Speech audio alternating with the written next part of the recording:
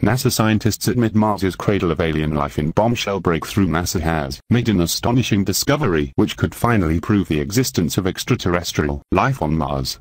A team of researchers spotted what appears to be ancient underwater volcanoes on the red planet. The structures, seen on the planet's Arbiania region, may have once been similar to the volcanic vents we see on Earth.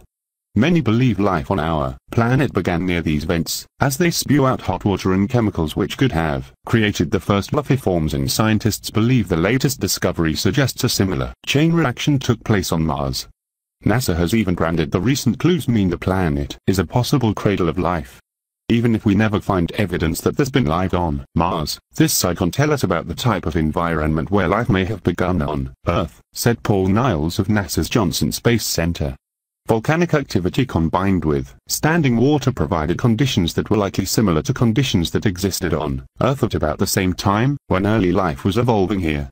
There is currently no water on Mars, nor any volcanic activity.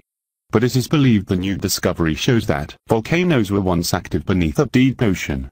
Current estimates suggest the ocean existed around 3.7 billion years ago. Niles added, "This site gives us a compelling story for a deep, long-lived sea.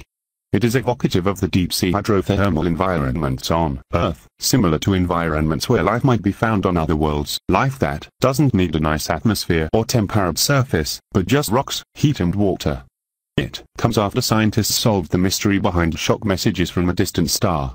And last week, incredible footage emerged reportedly showing an alien being dragged after the Roswell UFO crash.